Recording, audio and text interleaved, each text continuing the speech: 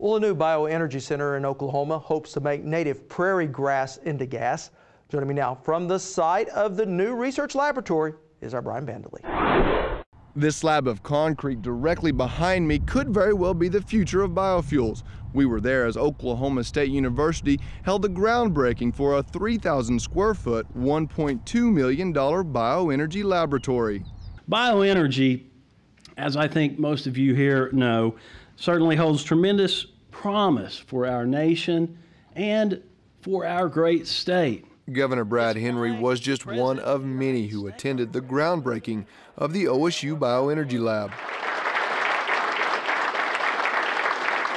The lab is the starting ground for the state's Bioenergy Center, a concept collaborating the state's top scientists. The great scientists here at OSU and at OU and at the Samuel Roberts Noble Foundation in Ardmore, with the various expertise at each of these locations and the collaboration between these great scientists, Oklahoma can and will, I think, lead the nation.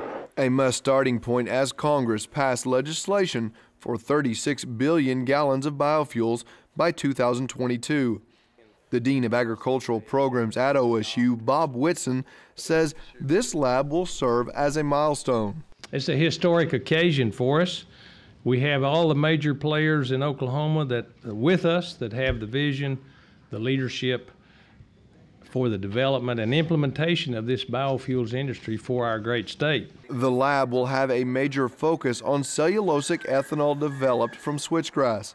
This process is unique from conventional starch-based ethanol in that it uses the entire plant, not just the seed. Some of the national reports and so on indicate biomass, biofuels out of cellulose offers a lot of growth opportunity for producing cellulosic kinds of crops that can be converted to ethanol. And as switchgrass is native to Oklahoma and can grow in unconventional areas, it ultimately gives the state another crop that can be used in rotation with current farming operations.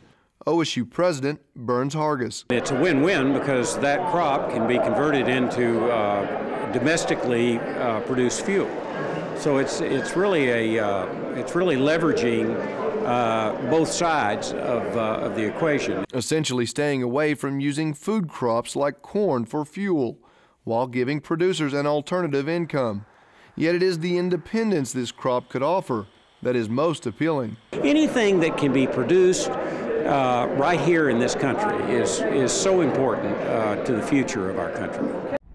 Well, as you can see, it is still just a slab of concrete, but OSU officials are touting this as an investment on the nation's energy independence. Well, Brian, you've been reporting on this for quite some time. Are we any closer to seeing this technology come to fruition? Well, hopefully soon. This 3,000 square foot facility should allow for larger production models. Before they were working on scale models. Now they can collect data and see what the process is like at a full scale. Thank you, Brian. Thank you.